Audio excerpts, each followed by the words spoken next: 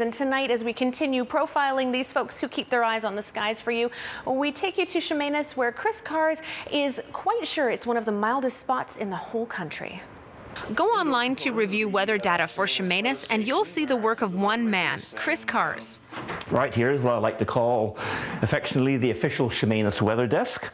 He's a retired Environment Canada meteorologist who, for more than 20 years, has kept detailed records of the weather in Chemainus. I've maybe missed somewhere between half a dozen and a dozen days, maybe over 20 years. Okay, all right.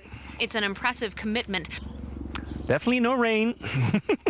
Made a little easier by the fact that there is a government-issued weather station in his backyard. So there's our maximum so far of 29 for the day. His love of weather began early. Even as a very young child, I started noticing the clouds, the cloud patterns, and then first, like any kids, I was just looking for dogs and animals and things like that, but then, or other odd shapes, but then I got interested more in the technical side of it.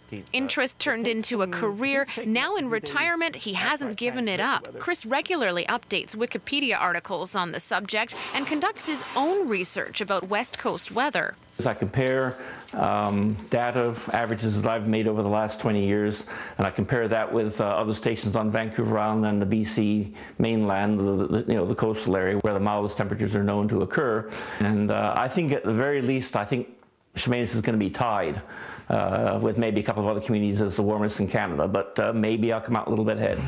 It's a distinction which may still take some time to prove, but Chris has the tools at his fingertips and the passion to follow through. What do you love so much about the weather? Wow, well, that's like asking a mother what she loves about her kids, I guess. Watching the weather, that's his baby.